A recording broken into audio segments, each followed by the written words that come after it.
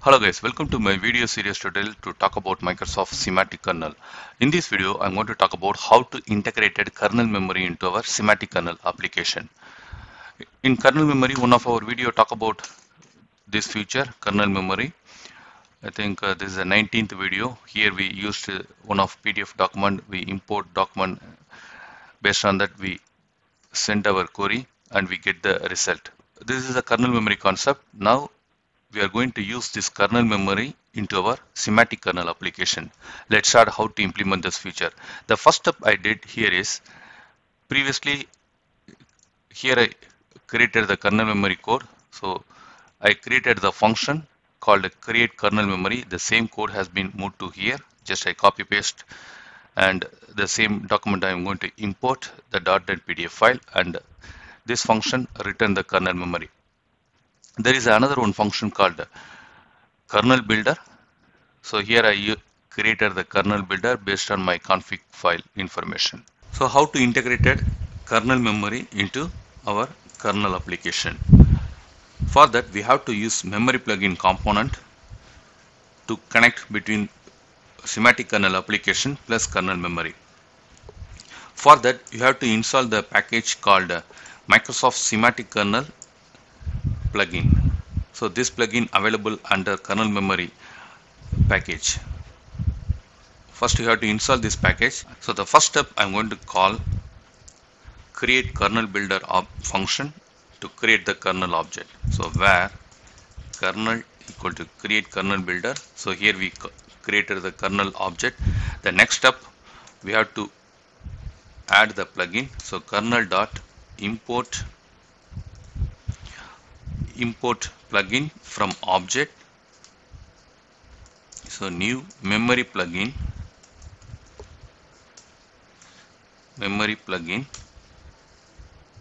here we have to pass kernel memory, or you can pass different argument, endpoint or service URL, you can pass it. So here I'm going to use the kernel memory only. So here I pass kernel memory object.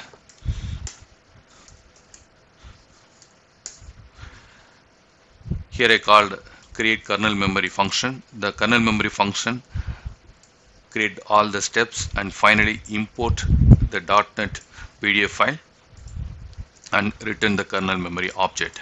So the kernel memory object, use this memory plugin, we are import into the kernel object. That's it.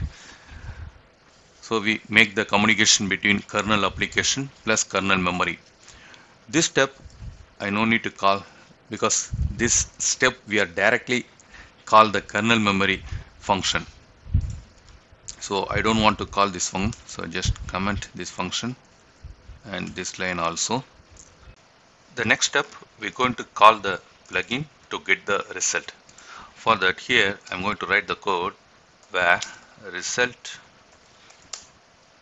equal to await kernel dot invoke async function. Based on our argument we can pass it here.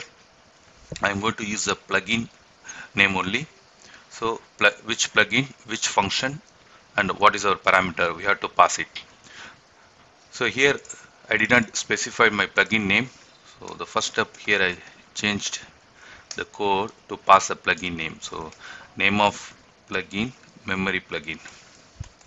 So this is my plugin name. So the same name I'm using here, memory plugin. Second argument we have to pass a function name, which function you want to invoke. I'm going to invoke this function only, ask. So that is my second argument function name here, ask.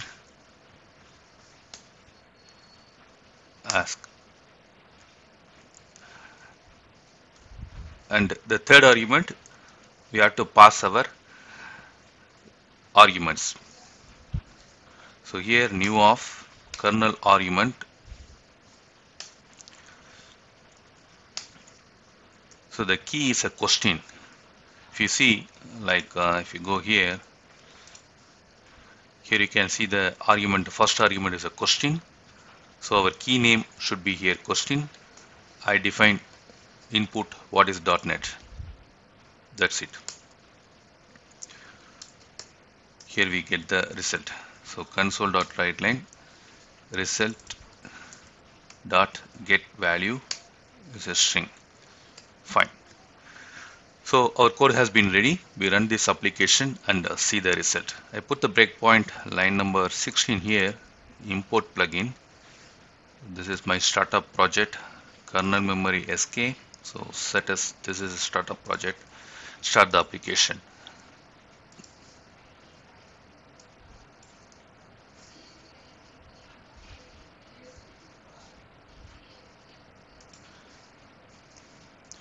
Application started. File has been uploaded.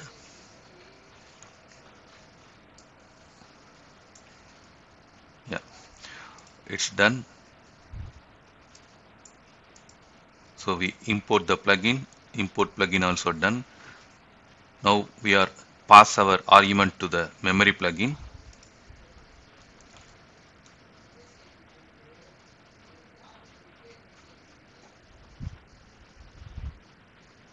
It's processing.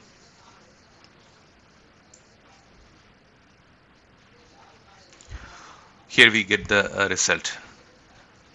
.NET General Purpose Development Platform. So we get some result from kernel memory. If we go to the result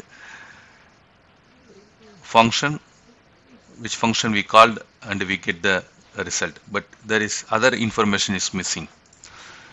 The information sense, what I mean here, if you go to our kernel memory program, I stop the application, ask function return the memory answer. In this memory answer we get the source information also, so the where our result is present. So I asked the question what is .NET, you get relevant source also, so which document, like in PDF, which PDF it's found the result. Those information available in the relevant source, but this information is missing if you use this memory plugin concept. So we cannot achieve this one. So how to get this source related information, that we'll talk about in our next video. Thanks to all.